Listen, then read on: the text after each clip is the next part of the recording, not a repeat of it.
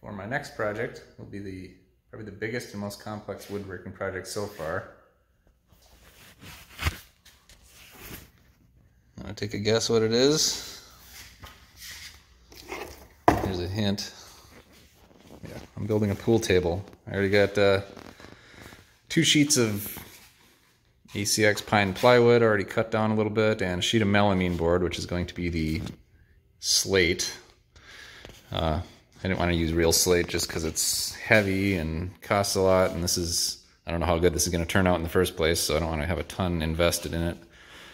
And the melamine seems to be really smooth, and I tried whipping a pool ball at it and it didn't leave a dent, so I think it'll be pretty durable. I'll put some support ribs on the back. That'll help keep it straight and flat, hopefully. And it'll be in the basement, so it's not going to warp. There's not going to be much humidity changes. I've had this outfeed table on my table saw for a few years, made out of the same stuff, and it hasn't sagged or warped or anything. And that's out in the garage, so I think it'll be pretty good. And if it warps and turns to crap in a few years, I'll maybe build a better one out of real slate someday. I got my pocket templates cut out there too. It's all designed and drawn up on AutoCAD by myself, so some might be some slightly unorthodox methods for putting things together, but should hopefully work out.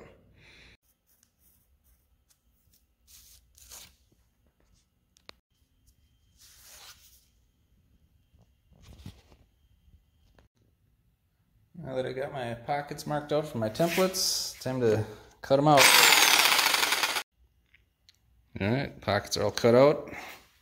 Starting to resemble pool table surface now. Just to clean up these edges a little bit, I went over them with a 1/4 inch round over bit, so it's not so sharp and jagged there, and the balls will roll in easier. Did that to all 6 pockets. Cut up a 2x4 to make some strips, and these will actually get mounted underneath here. That's where the cloth come around and get stapled to. So I gotta attach them and glue them on the underside there. Flip this over and get that done. In order to glue these things down, I tried regular glue, tight bond, and the boards basically just fell off this melamine board. But they make this specialized melamine tight bond, which I didn't even know about, and it's kind of hard to find. I had to order it on Amazon, but that sticks really good. I even did a test piece here. I glued a piece to it and broke it off, and it actually broke the melamine surface, so it tore apart the material before the glue bond broke, which is really good. And this piece I couldn't even bust off with a hammer, so it actually sticks really well. So buy the right kind of glue, I guess. Well, I'm half done. I don't have enough clamps to do all 6 boards at once, so I guess that means it's time to take a break. Got all the backer boards glued on the sides and corners. It's upside down right now, so I'll have to cut that out to match the hole. And I also got my support ribs cut. So I have 3 main support ribs going across the bottom. That'll get pocket hole screwed all along the length, plus glued. That'll give the table bed a bunch of rigidity.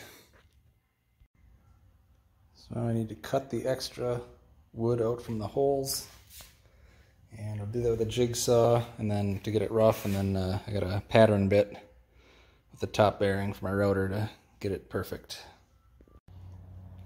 Now the backer board is nice and even with the hole. Get a little bit more done tonight. Got the 3 long main braces, these ones. Those are all screwed and glued. The rest of these are just, I had to cut them all to fit, so they're just loose in there now, but I'll be pocket hole screwing and gluing those as well to give it all, make the whole thing nice and stiff. These are the legs. Just built basically a box out of plywood, and the main beam will kind of come down here and sit on this surface. Get bolted to this. I doubled up the thickness here just so I had more to bolt into with some lag bolts. because it'll be able to be disassembled for moving and setting it up. So yeah, it'll be basically a plywood beam that runs across here, and then one that goes across there also. Got the basic frame pretty much mocked up now. The plywood side pieces, they kind of fit into the notches on the feet, the legs. And I'm going to use some lag bolts through from this side into here, so it can be disassembled and reassembled easily and move it easy.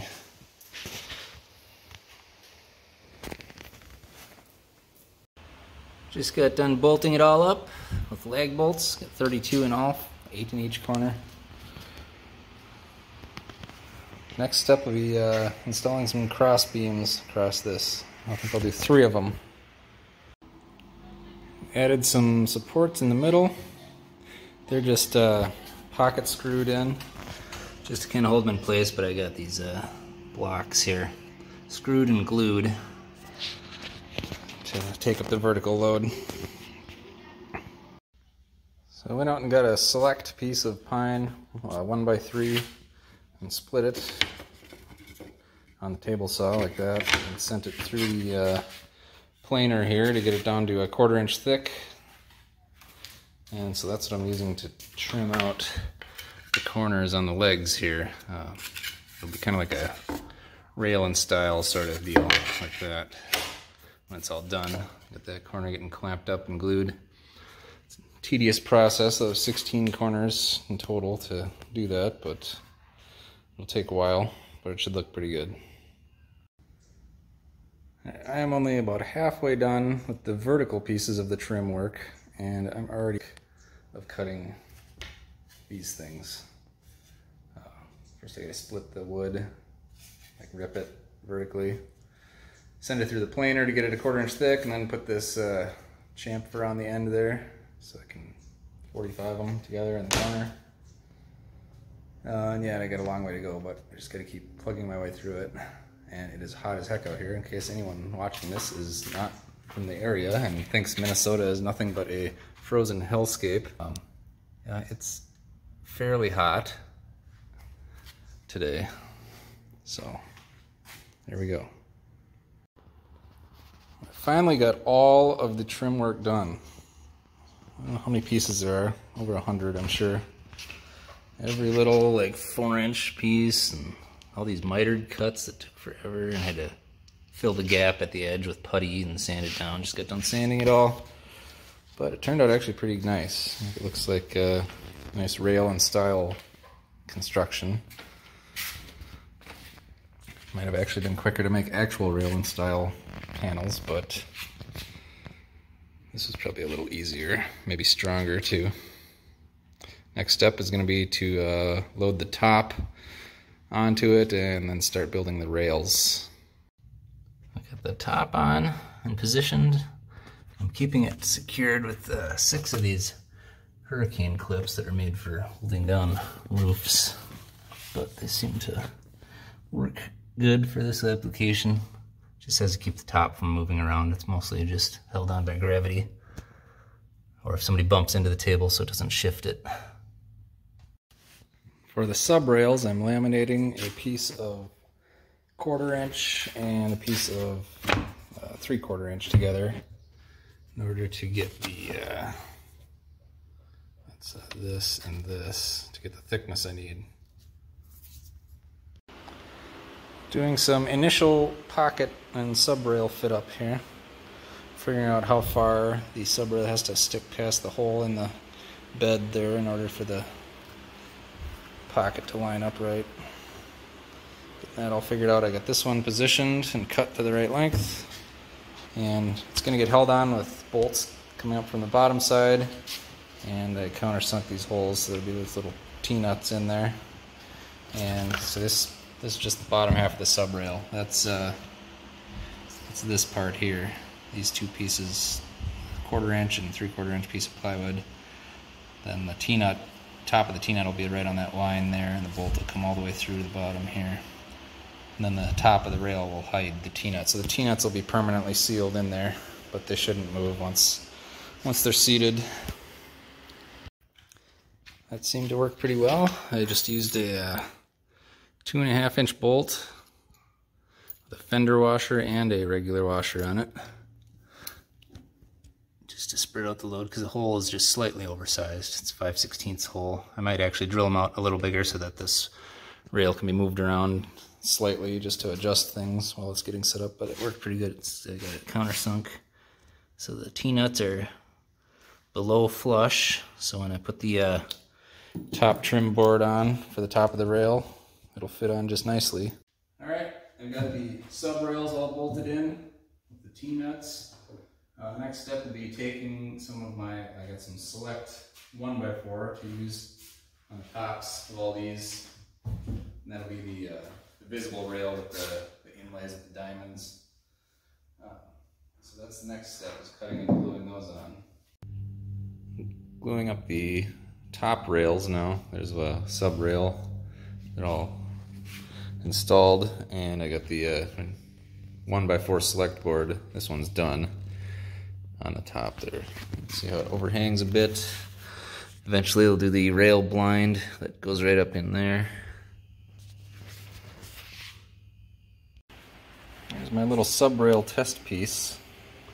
It's backwards. It's this little piece there. For some reason this angle ended up needing to be 20 degrees instead of 15, opposite of 75. I think it's maybe just because the profile of the rubber is maybe just slightly different from what I found online when I sketched it in. So I ended up needing to tilt it back a little more to get the edge a little higher, because this dimension here, this 143, that's the 2/3 of the height of the ball is where it's supposed to hit the ball. So higher or lower can make it not bounce quite right. So just had to tweak it a little. That'll be on there like this, and that's gonna get glued to the edge of my sub rails here. So it'll end up stack up a look like that. Alright, here's the first test bounce. Seems to work pretty good.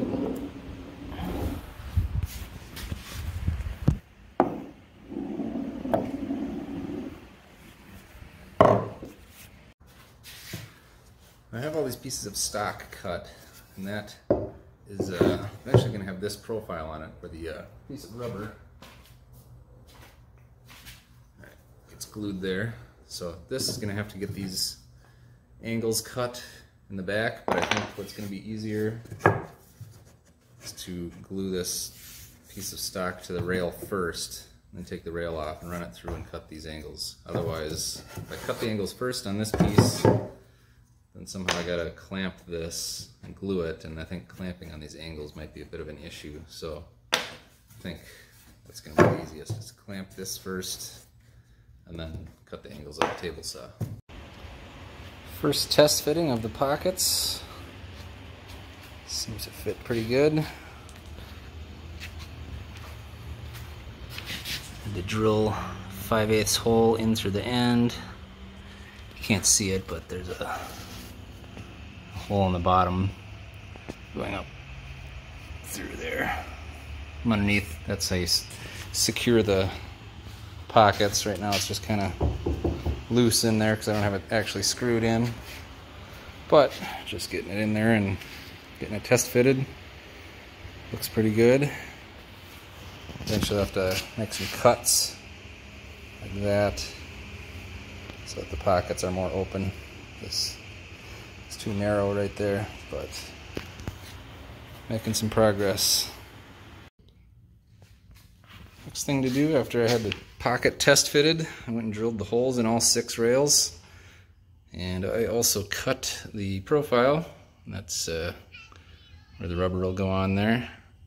I also cut this 45-degree angle along the bottom, so when the cloth wraps around, it should stay kind of tight to it. And I also notched out the sides here. That's just because it's just so it fits the pocket a little better, so I don't have a sharp edge sticking out here, just to make it look a little nicer. And finally, the angles here, in order to get the correct opening. I had to figure out the angle there, had to draw it all up on CAD and everything to figure that out, make sure get a decently playable table. And that's all we got today. Today, I chamfered the edges here. Get this, and I got this groove cut in here for the feather strip, 1/4 inch deep, 1/4 inch wide, and got the blinds cut, and use the dado blade to cut a groove underneath the rail blind, so that'll fit in there nice. I just got to glue that in, and the rails will be pretty much done except for carving out the inlays for the diamonds. Finally at the point where I'm attaching the rubber to the rails. Got this set of K66 bumpers from Amazon. This one's already glued. That one I got the contact cement on, and on this piece I'm just using this weldwood stuff. I know there's some specific 3M contact cement that's supposed to work better, but I tested this on this piece here and took quite a bit of force to peel it off, so I think it'll work pretty good. So I just gotta wait for this to set up and I can put the second one on.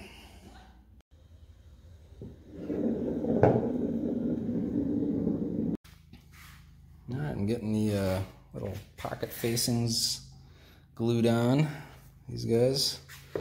Get this one all trimmed up already, sanded flush with everything. And here's a little pro tip. Save your offcuts for the rubbers, because they usually come out way too long, so you end up with some pieces. They make pretty good standoffs for woodworking projects, Stays nice and up off the surface, it's soft, won't mark the surface, and keeps it nice and steady in one spot. Okay, so for the inlays, I marked them off. Should be 9 3/4 between them, since it's a 39-inch wide clay bed, 7-foot table. I wanted to do sort of like a mother of pearl, but real mother of pearl is expensive and hard to work with. But I had these kind of pearlized guitar picks that are super easy to cut with a scissors, so I can just cut those out in a diamond shape and make sure they're all the same. I 3D printed a little stencil here. This is good for tracing onto the wood and for marking the picks to cut them. And for the center, I'm actually going to use the whole guitar pick just for a little personalized customization there, since I also build guitars and stuff. So that's kind of how it's going to look. And I'm gonna route out, so that it sits flush. And for that, I also had to 3D print a height adjustable router attachment that I found on Thingiverse and printed that out for my Dremel, so I can carve those all out. That should be nice and tedious. I got 18 of them to do. And then I'll epoxy them in there. I'll stain the wood first, and then I'll epoxy them in and then varnish over them, so they'll be all nice and flush and smooth, so it should look pretty nice. I got the feather strips all sized and cut out of some poplar, and I got my inlays, holes routed out on every rail. I think we're all finally done. Time for some stain. Alright, got one coat of Jacobine Minwax finish stain on there. Looks pretty nice. Next is to epoxy in the little inlays, and then after that I can varnish it. I was going to use this 5-minute epoxy to install the inlays, but turns out that super glue works as good as anything, and it's a lot quicker. So that's what I used. Got all 18 of them on now. Looks pretty cool with the guitar pick in the middle. The white stands out against the dark color pretty nice. Last thing to do now is varnish it and then disassemble the whole entire thing and set it up where it's going to actually go and put the cloth on. Finished up the second coat of varnish tonight. It's looking pretty good. It's nice and smooth now. I'll probably only do 2 coats for the legs and the bottom rail support and stuff, but for the top rails I'm thinking I'll maybe do 1 more coat at least, just because that gets touched a lot and will see the most wear and tear. And it's the most visible, so I want it to look the nicest. So I'll probably do a third coat of varnish on the top of the rails and maybe the sides of the rails too. We'll see. But almost done. Should have it set up here pretty soon. I got the space in the basement cleared out. Finally getting her set up. Got it about as level as it can be. Still got the rails to put on, and can't really do that till I get the cloth on though. There's the cloth. Classic green. Pockets. Probably have to iron the cloth though, because there's wrinkles in it from being folded up for probably months. Just enough space around the whole entire thing to be able to use a little 48-inch cue that I bought. Worst case scenario. Most shots I should be able to use the standard cue, but I got a shorty cue for any shots that are 90 degrees to the edge. I'd be bumping into the wall with a long cue. The felt unpackaged and laid out. It's got a lot of wrinkles, so I'm going to see if I can iron some of those out. I know a lot of them will go away from stretching, but if I can get rid of most of them beforehand, that would be good. Well, that was challenging.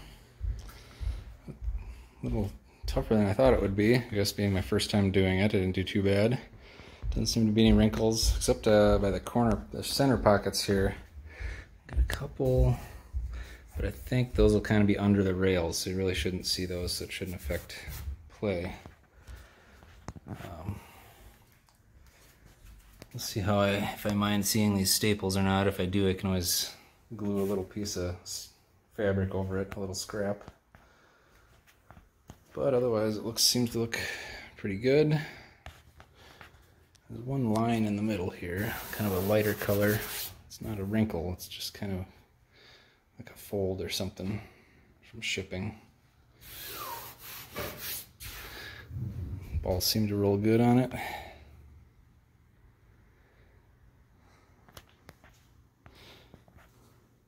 Do the rails next, but that'll be a different day.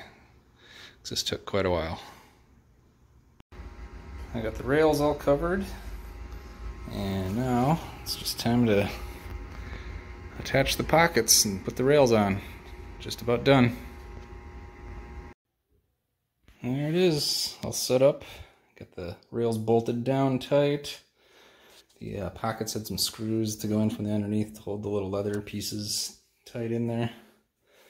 Got the little spot on there. Now this kind of looks like blue almost on the camera, but it's actually like the English green color. This is very like primary green. It's just the LED light, I think, that makes it look bluish. But yeah, turned out really nice. Fits in the space good. Gotta tidy up a little bit. Eventually I'll have this area finished off and have like a wall rack for the cues and stuff like that. But for now, this will do. I got these set of balls for free.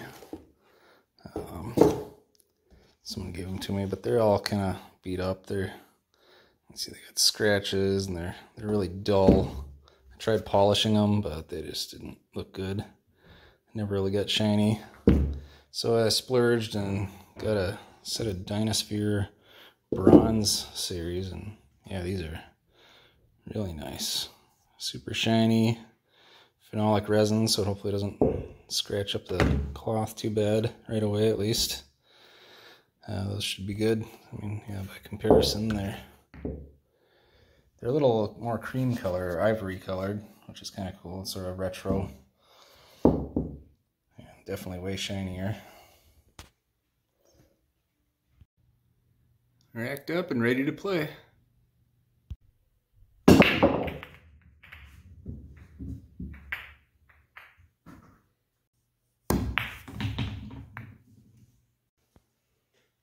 Door to the microwave. Oh!